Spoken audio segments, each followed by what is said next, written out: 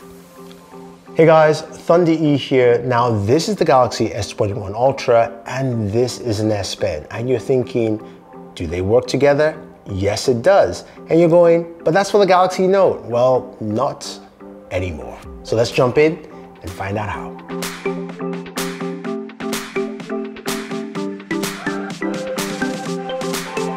So this is the new SPen.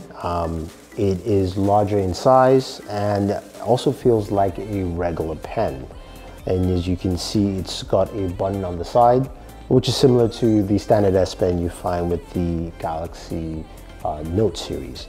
Now, what's different with this pen and the regular SPen is, of course, first of all, the size. So it is larger and longer and also has a bit more volume space for grip. The other difference is that the regular SPen from the Note series has Bluetooth functionality, giving you Bluetooth features, which you will not find in this SPen. So that's something that is different there. Now, the SPen itself costs $39. This is the silicone cover case. This case here retails with the SPen for roughly around $79. It's a silicone case. It's got this nice side pocket here where you can put your SPen in, so you can just slide it in there and drop. It doesn't charge it or anything like that. You just basically just have a housing for your SPen, and that's pretty much it. It's got, of course, cutouts for your camera. Everything's kind of protected. As Flossie would say, it's got some resivity, so when you drop it, you can see you're fine. Nothing damages the screen there. So you've got that with this case. Also, with the case comes with the SPen tips and the tip changer. So there are a ton of things you can do with the SPen on the Galaxy S21, and you guys are probably wondering about that wallpaper. Yes, I have the links for you guys down below. But the first thing you notice is you do have that quick access menu for the SPen right there, which you can basically tap and bring in. If we zoom in a little bit closer, you can see you've got a list of items of things you can do. You've got your notes, so you can go ahead and create notes on your SPen. You can write, you can draw, you can say this is cool. And it feels like an SPen, which is nice. So you've got that ability there. You can go in, you can view all your notes directly. You can use Smart Select, so I can go ahead and select what I just wrote. Boom, and I can save that, or I can do many things with it. All depends. So you can see the Smart Select tool. Let's go ahead, close this out. So you can pin that to screen. So I have that pinned to my screen. Go back to the whole screen. That's there. You've also got the ability to screen write. This is something definitely liked. You can write on screen. You can basically take a screenshot of something and then write on it. So if we were to do this properly, we go here. We see this article. We like it. We want to make some edits. You can go ahead and screen write. And boom, then you can say, for instance, go in, select that,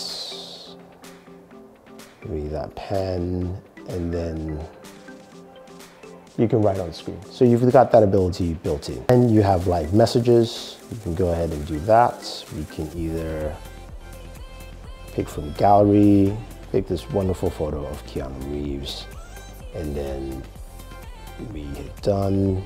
And then we can, of course, write our live message.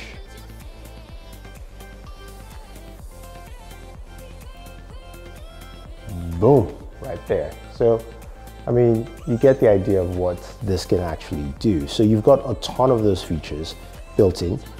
Translate is there. You've got the pen up feature. You can write on your calendar. You can add more shortcuts as well. So you tap, that gives you a laundry list of things to add. So you can also add in things like your games, for instance. And I do play a lot of Call of Duty, so I can add that here. So the next time I pull this up, Call of Duty is right there. So I've got that built in for me to do whatever I want to do. Now, in terms of features for the SPen, let's go into the menu system here. I believe we had it.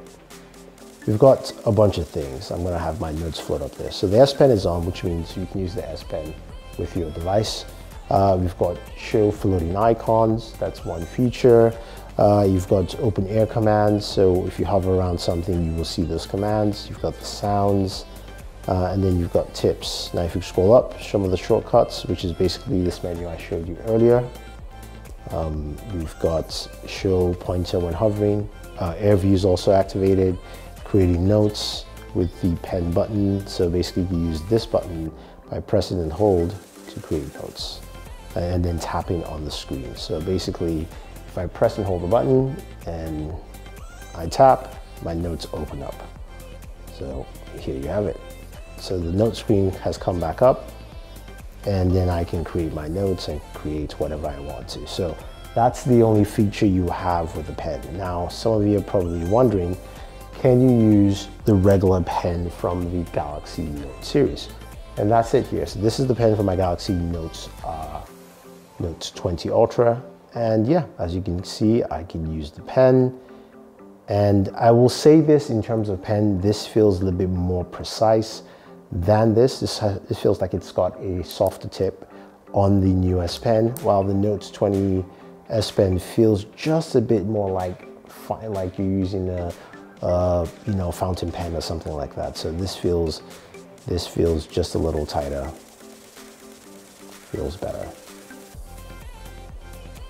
But in general though, this S Pen works really well. I do like the flow, I like the way it works, all that fun stuff in here. So I think this is a very useful, functional S Pen. Now, when it comes to the case with it, you can see how easy it is to have the housing here and taking out your S Pen.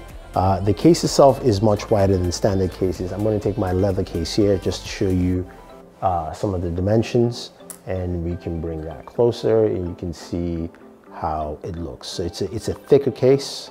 You can see it's also got just a little extra space in here for housing the S Pen, and it also feels just a little bit bulkier while using it, but still a nice case, I think, especially for this. I'd like to see some third-party manufacturers make their cases for the S Pen in general. But I think using this pen, I think a lot of people will like it because functionality is pretty good. If you go into your applications, like you can see scrolling through Instagram here, using of course the 120 Hertz display, it's maximum. Now some of you are probably wondering, can you use the S Pen on the Galaxy S21? The answer is no. So this is limited to the Galaxy S21 Ultra, not the 21. So as you can see right below here, the 21 Ultra, it works. On the 21, no such functionality because this doesn't have the Wacom matrix built into the display. That's only available on the S21 Ultra right here and not on the S21. So as much as I try to use it, I cannot. It doesn't even recognize it. It doesn't recognize as it touches. As you can see, my screen was getting darker there. So you can only do this on the Galaxy S21 Ultra, not the Galaxy S21. So S21 users, if you want to use the S Pen, you've got to buy the S21 Ultra and buy the S Pen separately as an accessory to use it. So hopefully that gives you guys a full idea of what the S21 Ultra is like with the S Pen. There are different functionalities you can use. You've got, of course, your S Notes and all the S Pen features. As we go back into our settings here, just take a quick look at it all over again. We see that, of course, we can do quite a few things with the S Pen, and it's a fun tool to use. So if you have any questions or any comments, let me know. Otherwise, don't forget to like, share, and always enjoy your entertainment.